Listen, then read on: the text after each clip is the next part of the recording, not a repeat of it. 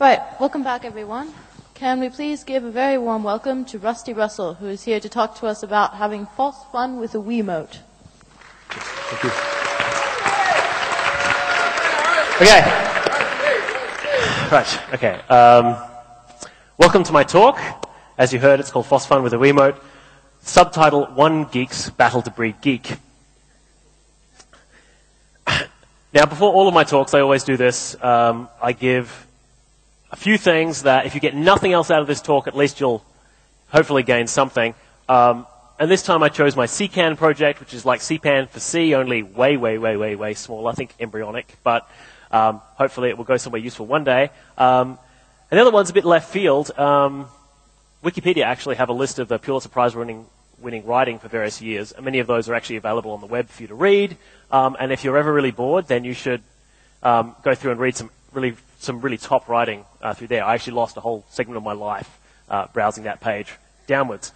Okay. Even better time spent. There are 3 fantastic talks going on right now, and this one. So you guys chose wrong. You want to be in one of these locations. I particularly have a certain amount of empathy towards Liz Henry with her hackability, the idea that at some stage all of us will experience some kind of disability, and we should probably think about that, is something that's really been driven home to me recently. So, for some reason, that's the talk I would currently be in. Okay. So, this is what it's going to look like. First, we're going to have an introduction.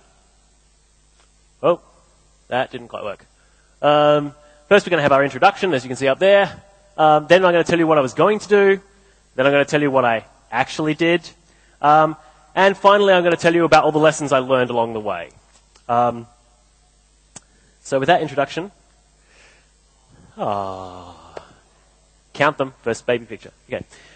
Now, most parents say things like, look, I don't mind what my child does when they grow up. I just want them to be happy. But things are a bit more complicated if you're a geek parent.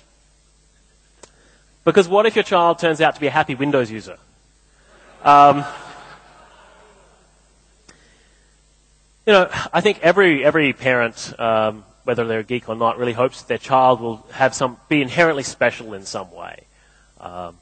But in my case, I really hope that she actually did have some kind of lasers embedded behind her eyes in the sockets, but apparently that's just an artifact of disappointing. Now, obviously, I'm a strong advocate of supporting whatever your children want to do, and I have said to Arabella on numerous occasions that she can certainly be a ballerina when she grows up, as long as she can code at least as well as I can. So, now when we look at geekiness, and you view the body of research out there on how you basically, ensure that your child is sufficiently geeky, researchers are really divided on this question as to whether it is nature or nurture. Summary is it's probably a lack of both. But obviously early intervention is the key. Now, when you're talking about introducing programming to very, very young children, obviously you're not going to use a keyboard. I mean, the fine motor skills required to actually hit specific keys is something they don't gain until significantly later. But I happen to be the proud owner of an X-Arcade joystick. Who's got one of these things? Yeah, okay. You're among the privileged few, let's be honest. This thing is awesome. It has about 20 different arcade-style buttons and the digital joysticks that go 8 ways. And basically, any child who can sit up can actually use this joystick. And if they crawl, they can get to everything. So it becomes pretty obvious, therefore, that it's a little bit of adoption. The left one's the operators and the right one's the identifiers. Operators are actually on the left joystick, and the right joystick is actually just A, B, C, D, because, they're not going to be writing complicated programs, let's be realistic. Now, my first attempt at this, unfortunately, was not perhaps the kind of thing that gets you compliments on Linux kernel. I'd probably count it as a bit of a failure. So, now, I can tell why you're laughing, okay? My mistake here is obvious. There's no point just putting, this kind of input in front of a child without the required background. So we go to Nuth, and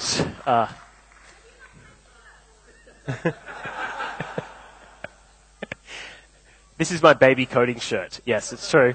Okay. Now, unfortunately, Nuth pretty much had the same effect on her that it did on me. So perhaps that was a little bit too much background information, and we should go for something a little bit more practical. Not turning out so well. Now, at this point, of course, I know you're laughing because, clearly, this is an old-timer book, right? Hip kids these days are doing something, young and funky. So I thought, okay, they can do that. That really didn't work. She was really quite upset with Ruby. This raises the obvious question. If she's not an algorithm geek and she's not a C hacker and she's not a Ruby hacker,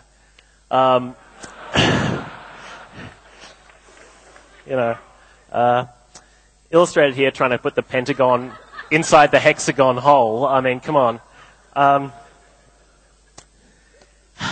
So at this point, we rethink the plan. And I read many, many years ago about a experiment done with really small babies, like sort of 6 months to 9 months, where basically whenever the baby raised their arms, the researcher would turn the light on, and whenever they dropped them, they'd turn it off. And the child quickly learned that they could control the lighting by lifting and lowering their hands. And one of the things that really struck with me when I was reading this article on this research was one of the researchers saying, and the kids really, really love this game. And I'm like, well, that's good. They get to control their environment. Plus, it has, circuitry in it. So it's good introduction for a geek baby. There's two problems. One is with modern fluorescent bulbs, you've got that lag. So with compact fluoros, you're not going to get the instant on behavior that you're going to want. And secondly, I don't want to stand by a switch doing this, like those researchers did with the clipboard. So obviously, the next step is to attach some kind of infrared LED to the child's hands, use the Wiimote to track the LEDs, and then just as a simple matter of software to get this together. Okay. So the software was pretty straightforward. libseaweed already exists. Now, it just shows what kind of geek tunnel vision I have, that I didn't get the pun for ages about libseaweed. It's like, well, that's a C library for the Wii, and, there's a D on the end for some reason. Maybe so you can write demons. Just did not get it. But it already exists, and I'd actually used this before for my Wii Pong project 2 years ago. So I had this on the shelf. Now, at this point, it's particularly important to talk about safety when you're building these things. And frankly, there's nothing quite like a sign on a device that tells you that this has killed children before, to make a parent really pay attention. So in this case, when we're talking about software and child safety, obviously I was going to code it in Python. So, because we know how great Python is for children. So, yes. So rather than C, this is one project which I did do in Python. And my first attempt was really quite simple. The Mark I, from which you can tell this was not the last attempt, was basically a pair of mittens. These mittens were double layer. This is actually the outer mitten, this tiny little mitten. Inside was a smaller mitten, and between the two was a battery hooked up to an infrared LED that poked out through a hole in this mitten. So when they held their hand like that, the infrared LED shone out and got detected by the Wiimote. Okay. Now, obviously this is very hand sensitive. I mean, she was going to outgrow this pretty damn quickly. It's also very angle sensitive. That single LED angle meant that you could detect their hand when it was up there, as long as they face it perfectly towards the Wiimote. But when they turned it away, or they went like that, or they were down there and beyond, you couldn't detect it at all. So perhaps it was okay if I did just the lighting thing, and I actually had an app that did this, just lit the whole TV up on white or black, which, given it was a reasonably large TV, actually did provide lighting for the apartment. But it's not all that good. And the other thing about mittens is kids really love taking them off. So this actually was pretty much immediately eliminated. I decided to go for a bracelet model. This was suggested by Kelly Yo, a friend of mine, and she said, well, maybe you should go for a bracelet rather than a mitten that kids hate wearing. So, okay, so go for a bracelet. Basically a 12 mil wide. So this is about 12 mil wide here. Velvet ribbon, so it's pretty. And 5 splayed LEDs on the side. I see a picture here. I basically just soldered them together so you get coverage from all the way up there to all the way down there. The battery was actually sewn into the bracelet, which was going to be great until it ran out, and then I was going to have to actually unpick the sewing, pull it out, resolder the battery in, and sew it back together. And 3 metal press studs around the bracelet like this. So the end of the bracelet actually had these press studs, and you can actually see that I've sewn it on at least once with wire that's connecting the whole thing together. The idea was that when you clip it together, it turns on, you unclip it, it's off. So the bracelet itself forms the circuit. The main bad point about this was this word, craft. Which brings us to distraction number 1 of why I didn't get as much done as I hoped to. So there's this thing called blanket stitch that you're supposed to use for sewing things together that are like that, the edge of a blanket. Turns out it's not as easy as you would think. To sew that much takes an amateur, say, me, about 5 fingers and all of which ends up with holes in them, and a good couple of hours. So yeah, sewing actually turns out to be a lot harder than I thought. This is the other thing. Subscribing to Make magazine is not the same as being able to make things. I thought I'd paid my subscription, come on, you know. So yeah, it turns out that actually was kind of difficult. So craft was one bad thing. The other thing is that I didn't place these studs in particularly good places. So Arabella was a little bit too big for one of them, and I was going to have to wait for her to grow into the next size, and then she'd have this narrow window where it would work again, and then she was going to grow too much. So this fixed size range thing didn't actually really work all that well. So, not to be daunted, comes the Mark III. Basically, with the Mark III, I simply replaced the studs with Velcro, because Velcro is awesome. And actually, you can still see one of the studs there sticking through the anti-Velcro at the other side. And I've sewn wire back and forth across the Velcro in the hope that when I close the circuit, it'll all work. Turns out, no bad idea. There's just not enough force on the Velcro to create a reliable contact, so that one just was completely a non-starter.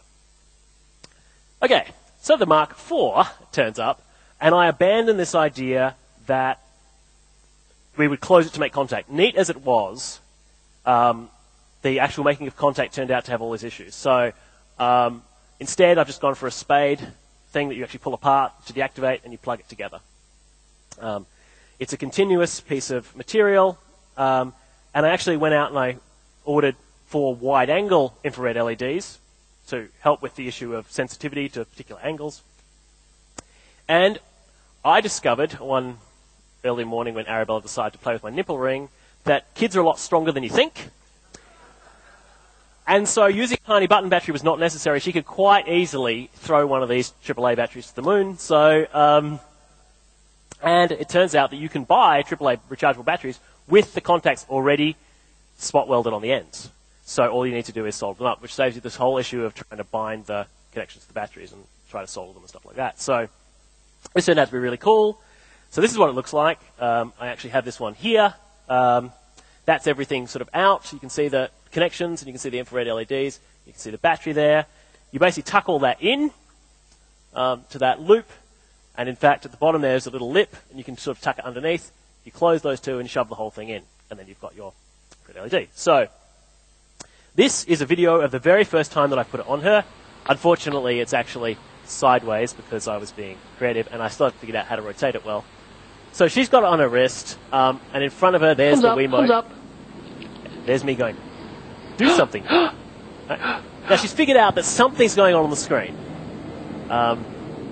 She's not entirely sure that it's anything she's doing, but she's either scared enough of it to move, or she's really getting this idea of, you know, I move and stuff happens, it's responding in some way. Not quite sure. She obviously hasn't, she never figured out that it was the hand with the bracelet that was interesting, because she'd move the other hand and nothing would happen, and she never really got that. So there is this basic idea that, yeah, Humped up. when she moves, stuff happens. There you can see she's actually going, okay, but the other hand, no, both hands up. So we did get some level of success. On a very coarse level, stuff happens when she moves her hands. So that's a bit of a plus. Now, why is my baby sideways? Yeah, it's because I put the camera up that way and held. Anyway, yeah, in retrospect, that was a really dumb thing to do. It works okay with still photos, not so good with video. Okay. Now, progress stopped at this point for a few months. In fact, it's 3 months between this and the next step of progress. See, somehow between the hacking and the sewing and the baby wrangle, I actually met this attractive young woman you can see here, who's called Alex.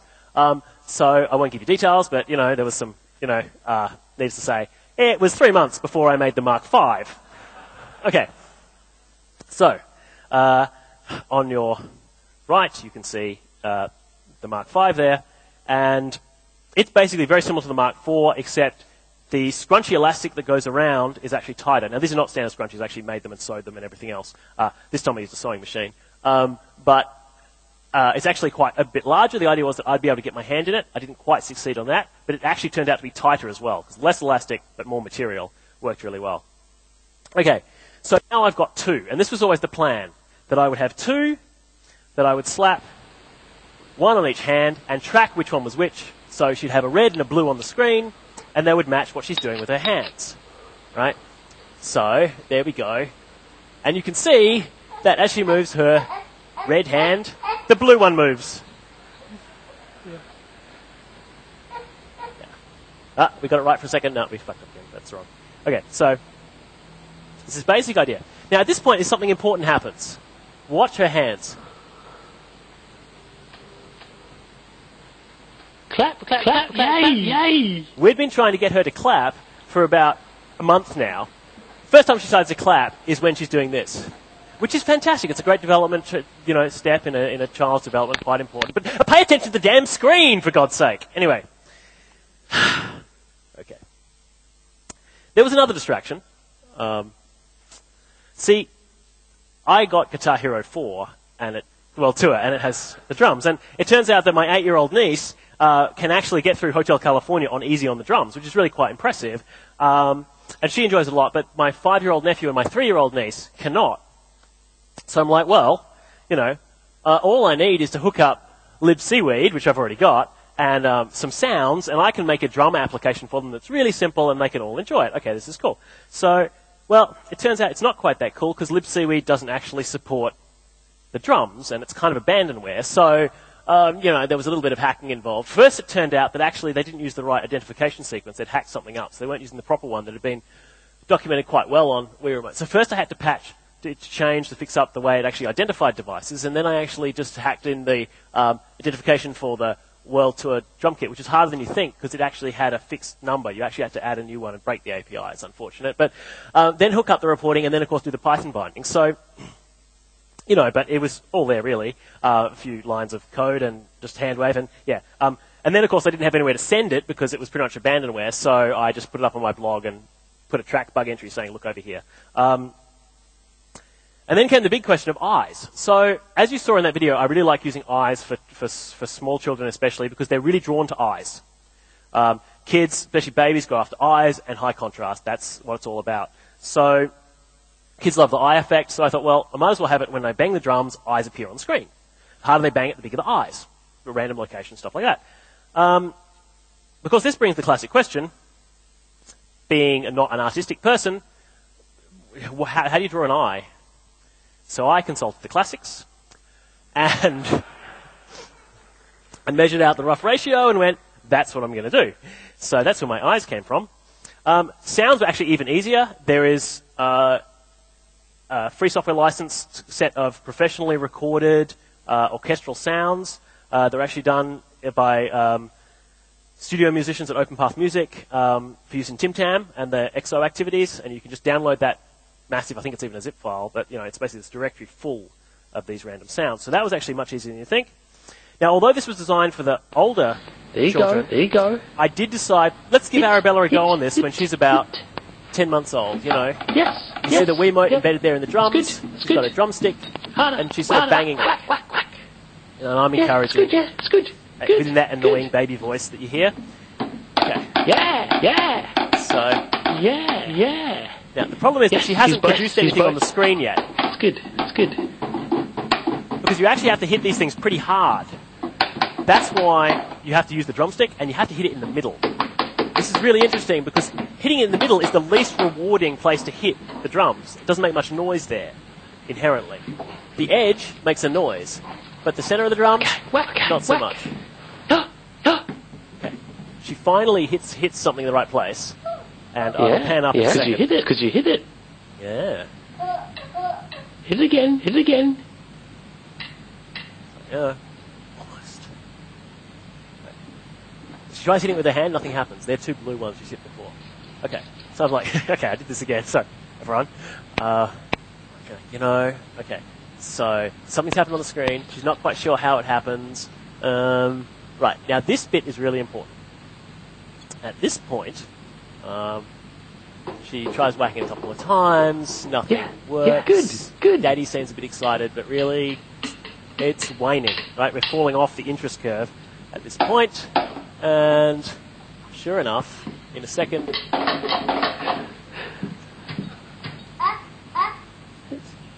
What happened to you? Did you get bored of the drums?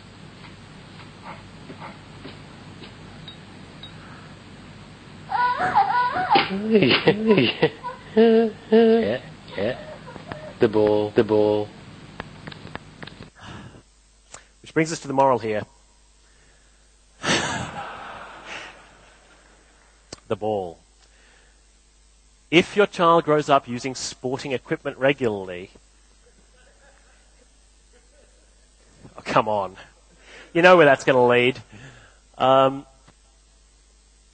So, at this point, it is actually worth mentioning another distraction, which was exposing my daughter to any random freaky shit that happened around the apartment. In particular, it turns out that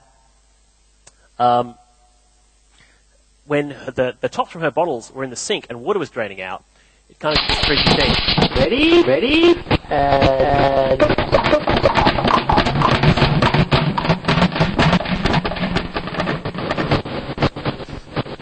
Weird, huh? I don't know what's happening with the echo in there, but anyway, yeah, so I spent ages with her sitting on the sink putting the water in, then tapping it, and it'd go bloop, bloop, bloop, bloop, bloop, bloop, bloop, and she'd look at it like it was haunted, look at me, and I'd say, freaky shit, huh? That's why I cut that one, because that's where I just said weird. Okay, so, anyway, LCA is fast approaching, and they've accepted this talk. So I'm like, right, time to radically simplify, because I have to actually get some results, otherwise I'll just be stuck here showing baby videos. Anyway, so it's time to simplify. So let's just take the Mark V, one hand. I don't have any of those issues where I was having trouble tracking both hands and reliably telling which was which. I'll just do one. And the Mark V, she'd learnt to pull the other one off, so the Mark V it is. Okay, and I wrote two simple programs that should be fun to use. The first one is called Hand, and it's a baby hand on the screen. The idea is she moves and the hand moves, Okay. Sorry? Oh, right. So I actually looked for an image of a hand. I didn't have a good photo of her hand at the time. So I went, okay, let's find a picture of a hand. This is one of the problems with this kind of development is that when you're sort of a part-time single parent, if she's there, I can't be hacking on it. So I had to wait till she had a nap or went to bed or handed her back to her mother before I could furiously hack, and then I'd get the next step. And then she'd try it again and go, oh, damn, I've got to fix that, but I can't now because, I've got this child to look after. So a lot of this development happened when she wasn't actually there. So I couldn't just grab a shot of her hand, so I Googled for pictures of baby hands. Turns out they're soaps. So if you think they're creepy now, imagine them worn down to the nub. Needless to say, I elected to use this hand image instead, a little bit of gimping to get rid of that and put in some alpha, and we had a nice hand. So the other thing I did, and you'll notice this cleverness here, I used a ball. You can't beat them. This beautiful SVG, a public domain image of a baseball, was just at the perfect place, turn it into a ping, and away it goes. So there's a ball bouncing around on the screen as well. I wrote a second tiny app called Smear. This is basically because kids love smearing stuff, almost as much as parents hate cleaning it up. So I thought, okay, let's go for Smear. There'll be paint pots on the screen, and they can smear them. Okay, so two very, very simple apps. There's only one problem.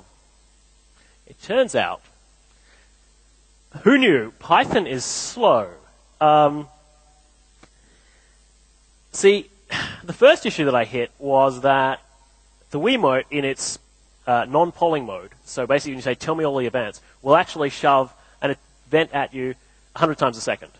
Now, if you're injecting this into the Pygame event loop and doing any work at all in your responding to events, you'll actually queue these up. The result is that the hand starts lagging further and further behind what's actually happening until you start getting errors and overflows and it all goes horribly bad. So this is something you should never do. I have a class IR source, blah, blah, blah, blah, and I define equality to be not really equality. And then if this point is the same as the last point, I don't even inject it in. This says something about my quality of coding for this project where I'm furiously trying to get stuff done. That code is still in there now. So yes, you destroy the concept of equality and you catch up. It's all good. The other problem I had, particularly with the hand, is that I originally had this beautiful piece of code that, with the overlap of the hand and the paint pot, would figure exactly the mask of paint that would be on the hand as a result, accumulating there on the hand. And you would smear that beautifully, and it would slowly increase the alpha, so it would kind of run out of paint after a while. So you move the hand, and you hit the paint pot, and it stops like that. And so you rip the hand away, and then, yeah, no, it was horrible. So more recent Pygame actually has a mask helper, which will give the intersection of two masks, but you still have to convert that back to a surface to paint it, and iterating through to convert something, or iterating through per pixel to change the alpha and stuff, just is not something you can really realistically do in Python at any kind of sane time frame. So I actually ended up using this 8x8 hack, where I basically just go, well, if this eighth of the hand overlapped, then I assume paint's all on that eighth. That actually works surprisingly well in practice, but yeah, it explains some of the anomalies you'll see in the Paint app. So this is the first version of hand.py. In fact, the code is backwards. I thought it was a cool effect. The hand's actually sticky here. So rather than reflecting, it actually grabs the ball. Because I got the vector the wrong way, so you can actually hold the ball. Now, she's holding on there, and she's kind of, looking at me a lot as I'm pointing and gesticulating, and not really looking. She's pointing at the ball, but with the wrong hand. So, really, not a huge success for the hand thing. No. Okay. So the issue of which hand is, and this is something the parents really fuss about, oh, she's left-handed. It's possible because her grandfather is left-handed. He's actually ambidextrous, which would be even cooler. But if you put it on her right hand, she's left-handed. If you put it on her left hand, she's right-handed. It is a slight encumbrance, and she tends to use the other hand for stuff. As far as I can tell, at this stage, she hasn't developed a hand bias. That's okay. Yes. Yeah. Okay. Yeah. I like tying a free hand behind her back. It's low tech. It fits with the rest of the talk. Okay. The point is, at this stage, I'm thinking perhaps there's too much abstraction between what's going on. But speaking of abstraction, I'm going to go to distraction number 5. You see, one evening, Alex and I stayed up late with 125 LEDs, batteries and magnets, and creatively vandalized a sign, the back of a sign at the entrance to the Southern Expressway in Adelaide with lead throwies, because we just thought it was cool. So, yes, unfortunately we don't have any particularly great shots, but it was a lot of fun to do. For those of you who don't know, the Southern Expressway is this crazy 3-lane highway in Adelaide that goes one way for half the day and then inverts and goes the other way for the other half of the day. So this meant that during the night cycle or early morning cycle, the night cycle, people could actually see this because you're always approaching the back of the sign. And it's just visible long enough for them to go, what kind of... and it's gone, which I thought was really, really sweet. So it's also near a bridge so we could take pictures. But yeah, so we waited for the inspection car to go down, then we ran onto the thing and we just throwing these lead throwies up. It turns out that signs in the modern day are made of aluminium, so the actually only thing it sticks to is the struts. But anyway, the point was that, yeah.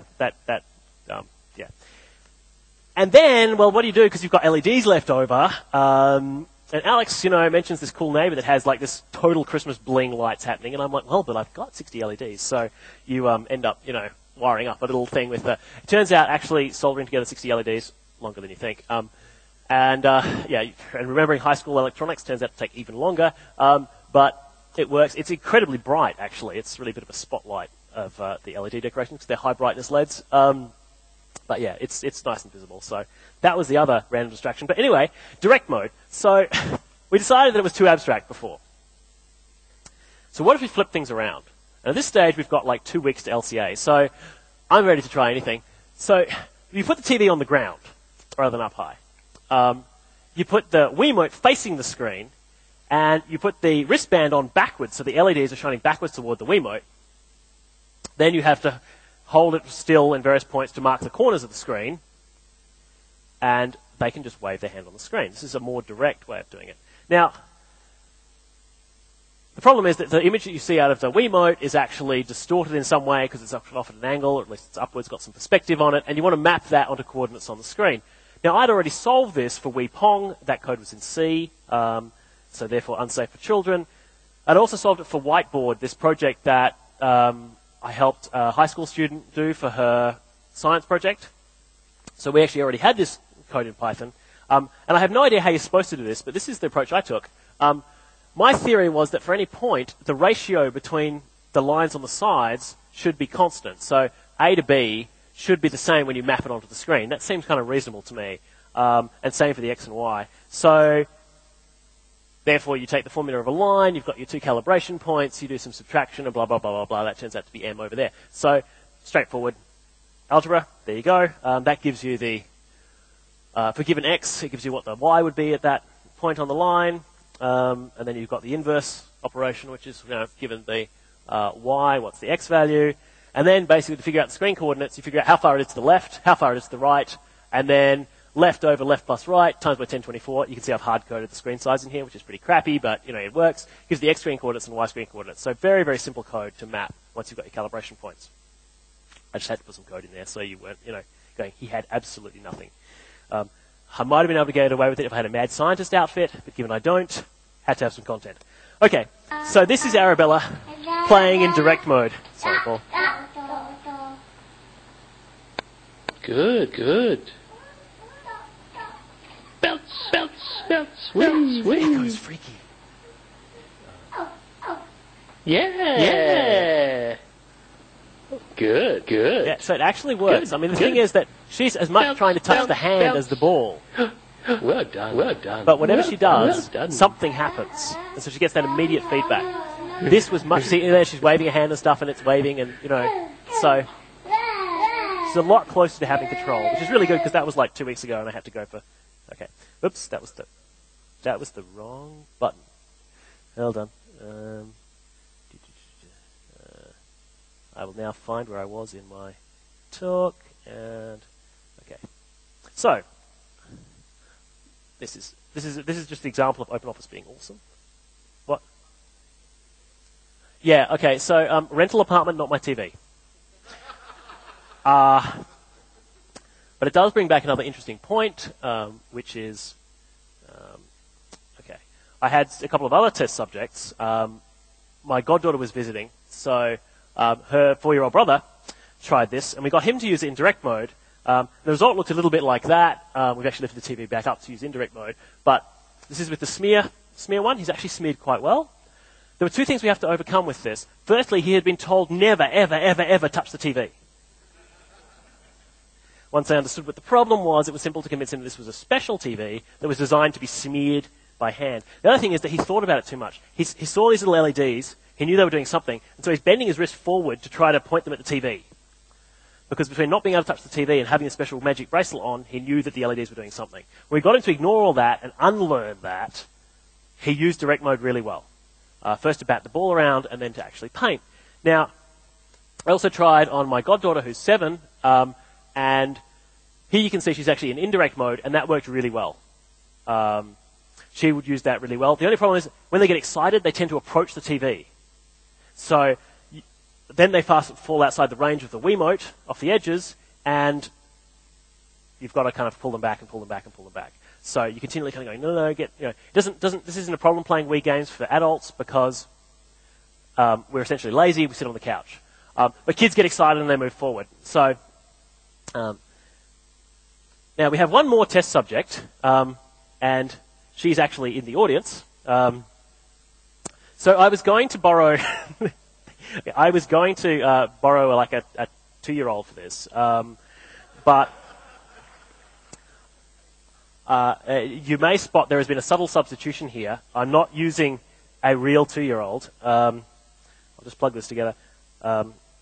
Because, you know, what they say about working with animals and children, I thought, no, demo plus animals and children isn't particularly bad. So I got rid of the kitten that was supposed to be involved in this demonstration, and I optimized the 2-year-old out. So here we have the very, very hastily constructed, put together Mark V, and down there is a Wiimote. So if our volunteer could help and catch, cool. And I'll just escape out of this, so you get to see. Yeah, I'm going to try something high risk and actually switch my display on the fly. Okay, see something cool.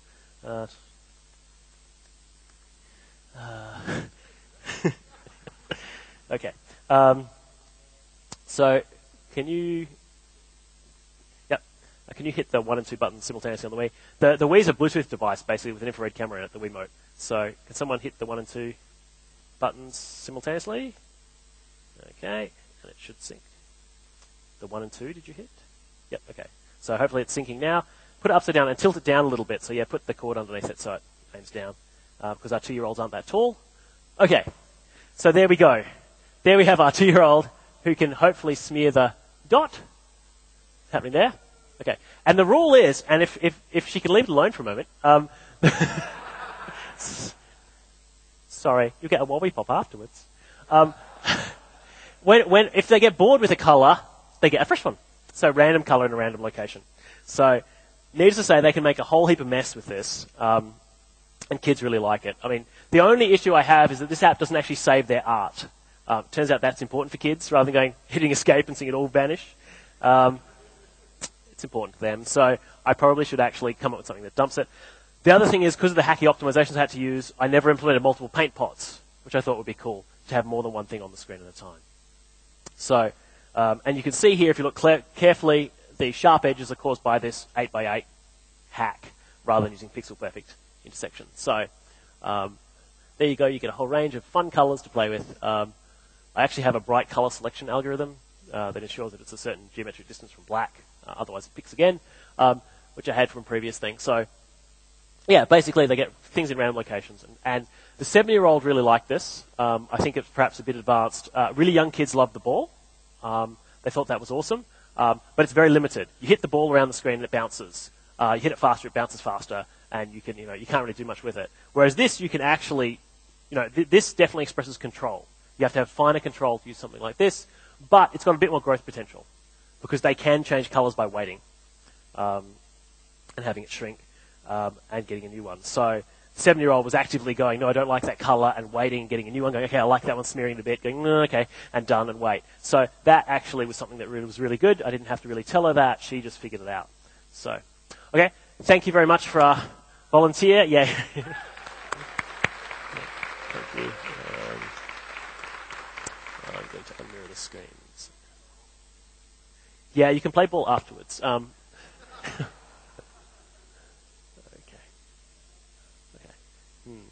Now, let's see if this works at all. Okay, and that goes here. Oh, yeah.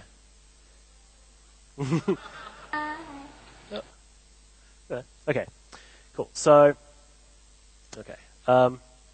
We had our other test subjects. We go through that. Okay. Now, conclusions. The first conclusion is actually you should build robustly. And this is more important than you think. I mean, basically, I'm not entirely convinced that there's no circumstance under which this battery could get hot because it's shorted out, which meant that, or that the child couldn't actually chew off one of the LEDs if they tried hard enough. It meant I had to supervise all the time. And for kids, exploration is slow. As you saw, Arabella would spend a minute at most doing something, wander off and do something, and then want to come back. That means you're dealing with hours of time sitting there watching. So if you want to do this properly, you want it to be robust. So that basically you can just leave it on them and go away. And as long as you don't leave it on them overnight, you should be fine. Which raises the whole question of, should I really be using IR LEDs and batteries for this at all? Make it reliable. If it doesn't work for them the first time, if it gives them the wrong feedback and sends them off in the wrong direction, the ball will win. In this case, that probably means using 2 cameras, particularly from the direct version, because it was too easy for them to occlude the view. if the dot for paint appeared in front of their body, they'd naturally reach for it, but it wouldn't work because they're blocking the camera. So 2 cameras in that case probably would have really helped. And when you combine the fact that it should be built robustly and make it reliable, infrared was probably the completely wrong choice for this. It was that I had, when you have a hammer, and I had my Slib Seaweed and Wiimote hammer, but really, brightly colored scrunchies around her wrists and a couple of webcams would have pushed a lot more of the problem into the domain of software, where I'm more comfortable for a start, but secondly, it would have been much more robust. The other issue is that I had the Wiimote on a chair. Arabella has learned when she hits a button on the Wiimote, it blinks for a while as it looks for a Wii to play with. So that's awesome. So whenever she got bored, she'd walk over to my carefully calibrated Wiimote, pick it up off the chair, and hit buttons. Cameras out of reach, for example, that are fixed somewhere would have been really, really good. The final thing is, make it trivial. I mean, it's nice to have extensions. It's nice to have extensibility, stuff they can explore that opens out, but not if you sacrifice trivial. Kids only have these really short attention spans, and they actually like stuff that's really, really simple. A lot of the stuff you see is far too complicated, particularly for this age group. We're talking to under 2s. So it's really hard to force your brain to think simple enough. And that was my main problem with the early stages. Although I still think the whole X-Arcade joysticks with keyword buttons on it has got a future. Okay, and obviously I want to thank everyone involved. Arabella, my test subject, my mum for teaching me how to sew and for having a sewing machine, and Alex, my co-conspirator, for actually helping me break a few bylaws by throwing lead throwies and building them all and taking photos and stuff like that. Oh, and of course, Pia Longstocking, our demo helper here. Well, that is it. I am happy to take questions if we have time.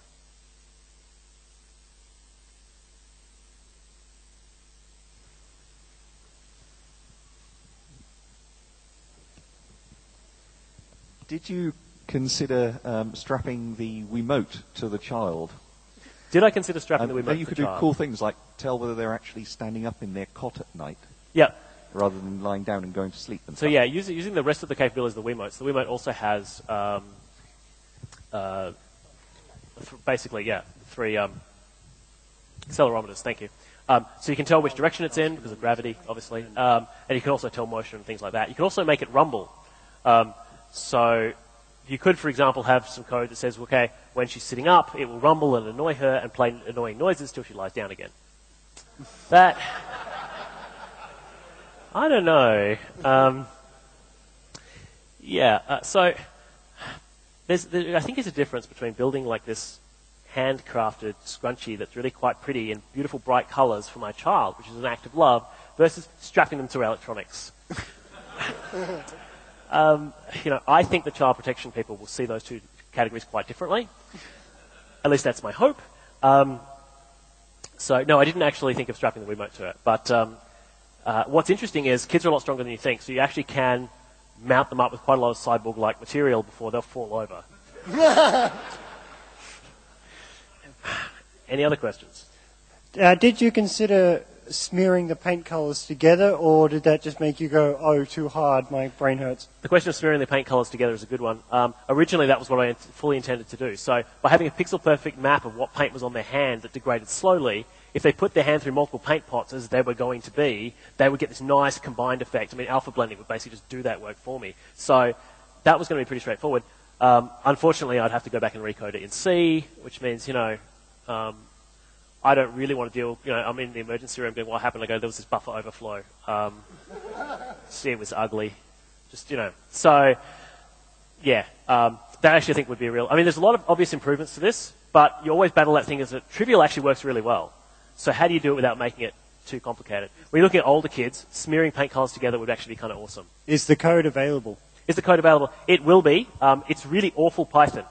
Take somebody who's a C programmer who is coding against a horrible deadline and figures they'll clean it up and then doesn't.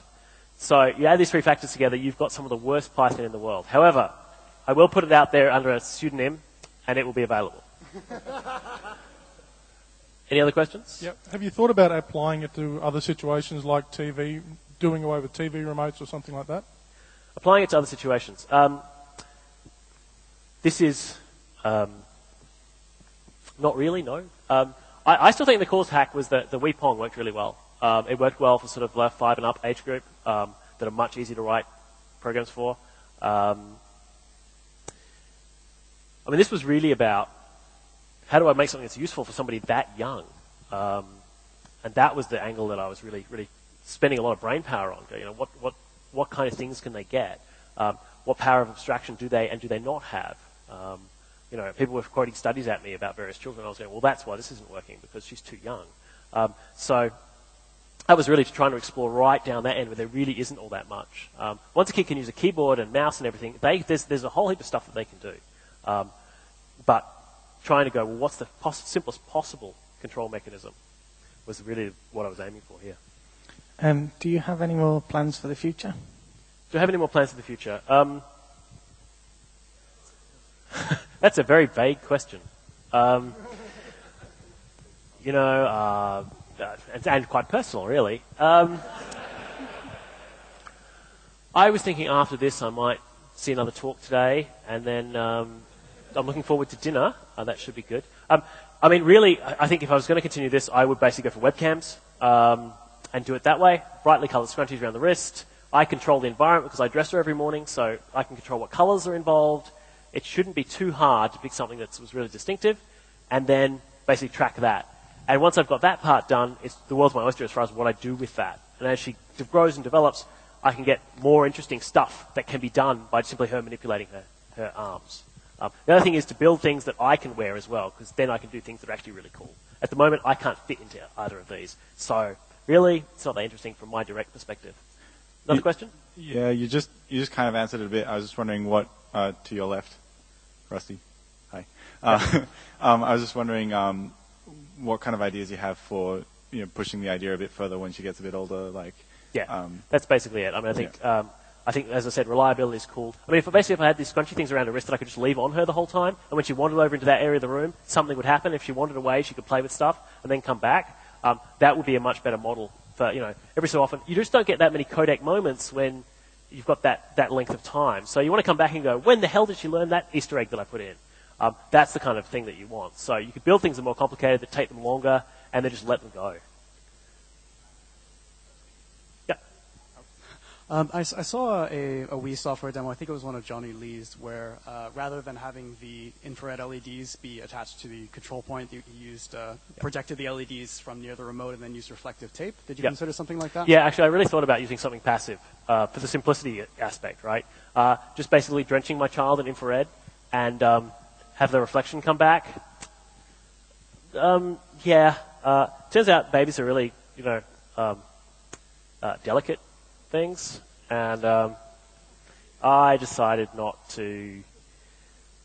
didn't have the research background to know whether or not there was going to be adverse effects for that kind of drenching straight into our eyes. Okay, we've got time for one more question. Yep. Real-time image analysis in Python. How sleep deprived are you? Okay. No.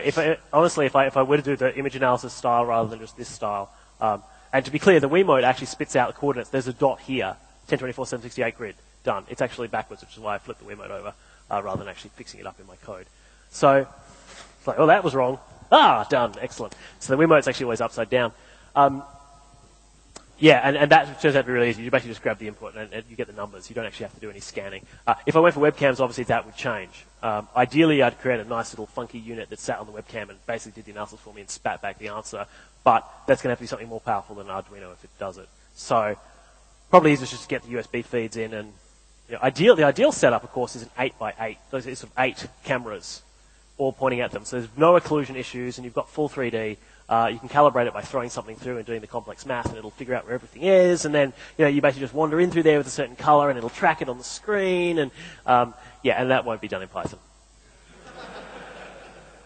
Oh, thank you very much. Thank you.